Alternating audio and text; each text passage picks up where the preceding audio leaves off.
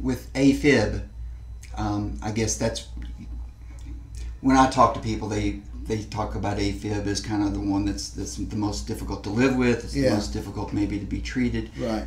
But there are new medications that are out there now. There are new medications. We have new blood thinners. So the big risk of atrial fibrillation, and the one we're trying to prevent, is it causes stroke, and it's the one cause of stroke that's preventable if you treat the patient with blood thinners. Right. So it's a big part of what we're trying to do. We're trying to find those patients and at least get rid of that risk. Right. In addition to that, it's the symptoms of the disease itself, the sudden palpitations.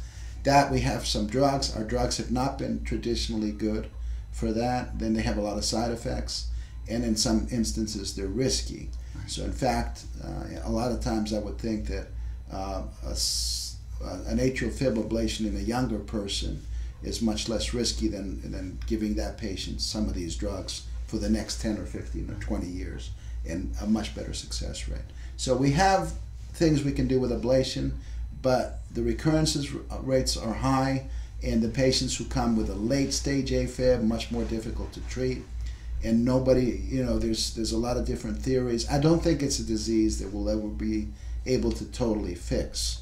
The symptoms we're going to be able to placate and treat the symptoms well.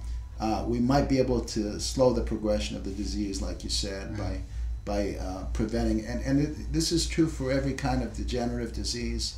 We're finding out now for cardiac disease in general that if you, the more bad episodes you have, it tends to cause progression of the disease. So the more AFib episodes you have in a month, it's more likely that a year from now you'll have permanent AFib.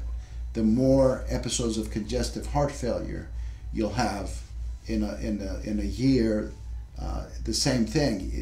You might end up on a transplant list sooner, or you might be you might not survive for 5 years. So those kind of degenerative diseases, we used to think that the only reason to treat is to prevent the symptoms, but the truth is that by preventing these acute exacerbations, we're actually preventing progression of the disease. Wow. More importantly, even.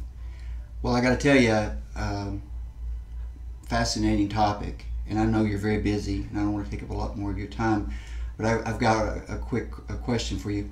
When 5 or 6 years ago, there was a gentleman that I was talking with, and he had some heart issues, and his doctor said, maybe you should think about doing some walking or some exercise. And we were just talking as friends. And I said, well, what are you going to do about that? And he said, well, I believe that you only have so many heartbeats in a lifetime. Yeah, I heard this before. And if I get out there and use them all up by accelerating my heart, I'm not going to have as many, so I'm not too worried about exercise. What's your thought about that? Well, if you train your heart, you bring down your resting heart rate. That's right. So exercising for 30 minutes and getting your heart rate up, if you change your resting heart rate from 80 or 90 beats per minute to 60, that makes all the difference in the world. It's just a math problem. Yeah, it's just a math problem. But even if you believe in that, yes, if you train your heart and you reduce your resting heart rate, then you've made yourself, you're going to be able to last longer, right?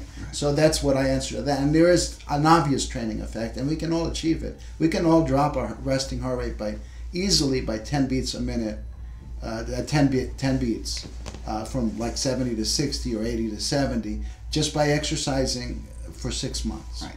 And then you have, years after that. Well, I do enjoy the technology that you can monitor your heart rate and monitor certain physiological things that are taking place.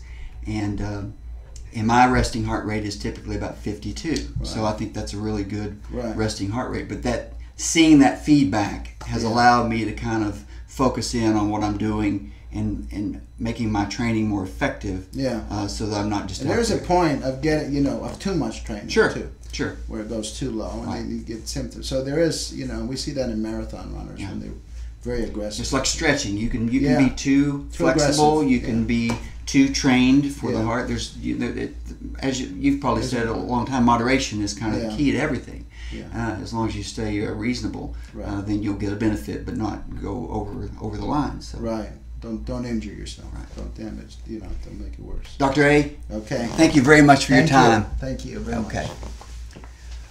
He's so good.